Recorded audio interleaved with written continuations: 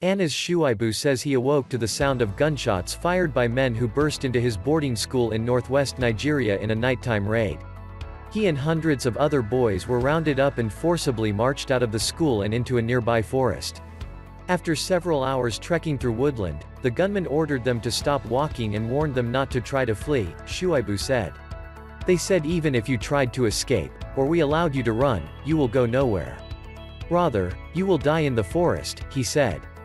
Shuaibu, 16, was among 344 students who were kidnapped from Government Science Secondary School, an all-boys boarding school, on December 11 in the town of Kankara, in Katsina state.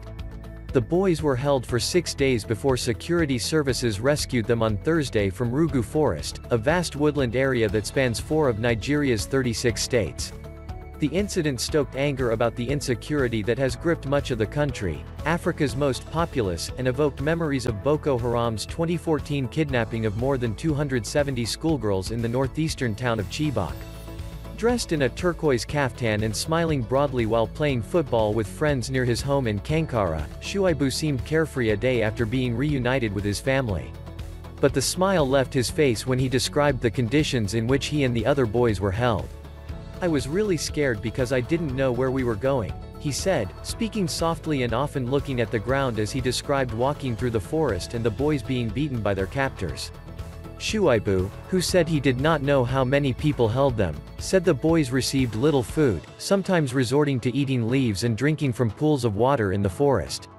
Another freed student told Reuters, hours after the boys' release on Friday, that the kidnappers had initially taken them to a hiding place. But when they saw a jet fighter, they changed the location and hid us in a different place. They gave us food, but it was very little, said the student, who did not give his name. On Friday, with their ordeal over, the boys were taken to meet the governor and then President Muhammadu Buhari. Many details surrounding the incident remain unclear, including who was responsible, whether ransom was paid and how the release was secured. The Islamist militant group Boko Haram said it was responsible for the abductions, but there was no confirmation of this. Parents worry the joy of being free has not worn off for 14-year-old Mohammed Bello. Now that I returned back home, I'll continue playing and do what I like, he said, with a broad grin. I'm very happy. But the raid made parents fearful. Shuaibu's father, who previously told Reuters his son was 13, said he would not send the boy back to the school unless there was proper security. Attacks by armed gangs, widely known as bandits, are common throughout northwestern Nigeria. The groups attack civilians, stealing from them or kidnapping them for ransom. A criminal gang attempted to abduct 80 schoolchildren and take them into a forest in the Dandume area of Katsina state on Saturday night, Katsina police said on Sunday. All the children were rescued, along with 4 other people who were also abducted, after police and a local vigilante group exchanged gunfire with the gang, police spokesman Gambo Isa said in a statement.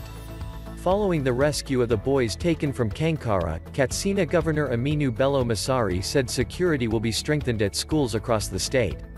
When the Kankara children were reunited with their parents on Friday, weeping mothers and fathers hugged their boys, and some parents knelt to kiss the ground in gratitude. Shuaibu recalled his fear of never seeing his family again. We feel extremely happy, he said. Some of us didn't expect that we would return.